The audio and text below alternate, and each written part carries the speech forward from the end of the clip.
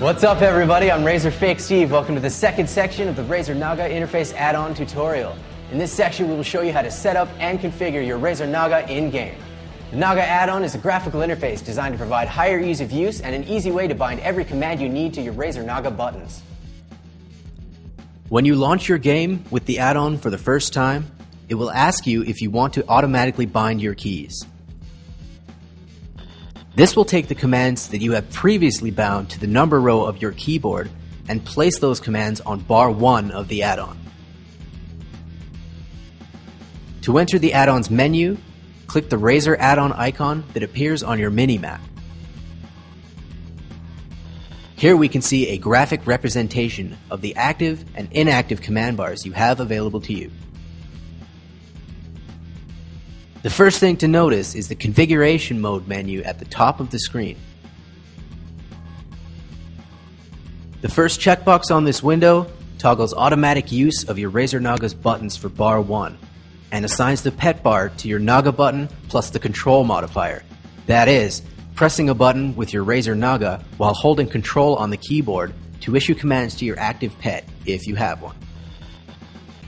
The second checkbox enables character-specific key bindings, meaning that the customization of your interface will only apply to the current character you are logged in with. The 1, 2, 3 and num drop-down switches how your Razer Naga button inputs are recognized by the add-on. The default setting on both the add-on and your Razer Naga itself is the 1, 2, 3 configuration, which relates to the number row on your keyboard. The num configuration relates to the number pad on the keyboard.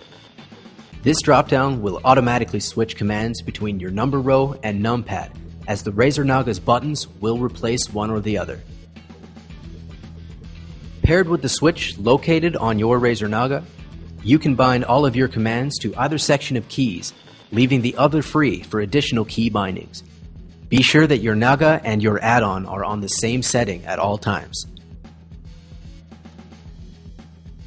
Located in the center of your configuration mode menu is a button that switches the layout of your bars between a horizontal and a vertical position. The vertical position displays your bars in a format similar to the keypad on a mobile phone, with 1 to 3 across the top, cycling through to button 12. The horizontal position displays your bars as the buttons appear on your Razer Naga itself when it sits on your desk, with 1 to 3 proceeding vertically up the left side, 4 to 6 up the next row, and so on.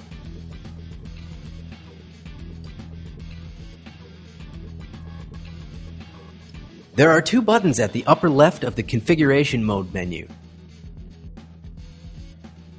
The left button allows you to manually assign key bindings by hovering your cursor over a command and inputting the desired key binding. This will disable the Always Use Razer Naga button setting, which can be re-enabled at any time.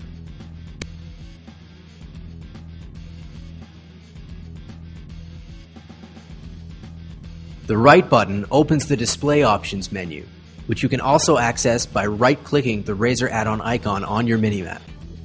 To switch back to the bar configuration menu, click the Configure Bar button or simply left-click on the Razer add-on icon. You can manually bind keys from this menu as well by clicking the Bind Key button. Let's move on to setting up your commands. We've provided a configuration interface that makes this very simple. Rather than manually assigning every button, enable the option Always Use Razer Naga Buttons. On your screen, you'll see several boxes that can be moved around.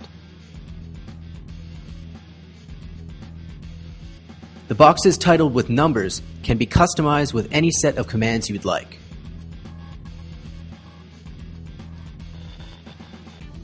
The pet bar shows your pet's commands if your character has an active pet and can't be assigned with other commands. These keys again default to your Razer Naga buttons plus the control modifier. That is, holding control and pressing a button on your Razer Naga. The cast bar determines the placement of the bar that appears when you cast a spell. This too can be positioned anywhere on the screen.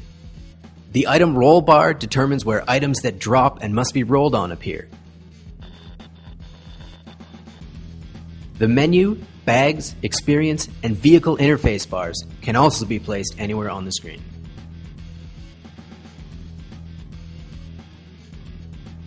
Boxes colored blue are currently enabled and are visible when the configuration menu is closed.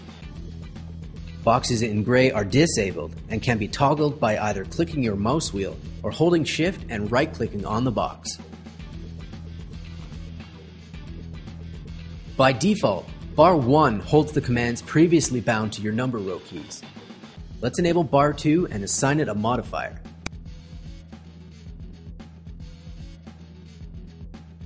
Click the Show This Bar button on bar 2. Then click Configure this bar. The first menu that pops up is the Bindings menu. If the Always Use Razer Naga keys option is enabled, selecting a modifier from this menu will bind that entire bar to the appropriate Razer Naga key combined with that modifier. I'm going to bind this bar to Shift. Exit configuration and place an additional set of in-game commands on this bar. You now have 12 commands bound to bar 2, and they can all be accessed by holding Shift and pressing the appropriate key on your Razer Naga. This method of binding keys can be repeated for every bar on your Razer add-on with a different modifier, placing a multitude of commands on the same buttons simultaneously.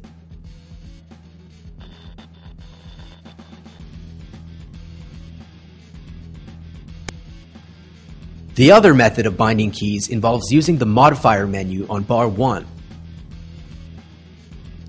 Assigning a modifier through this menu rather than the bindings menu will switch that bar to a different set of commands upon activating the selected modifier. Let's use the buttons we've assigned to bar 2. With commands assigned to bar 2, disable the bar. This will prevent bar 2 from showing up on your screen, but all the commands assigned to it will still remain.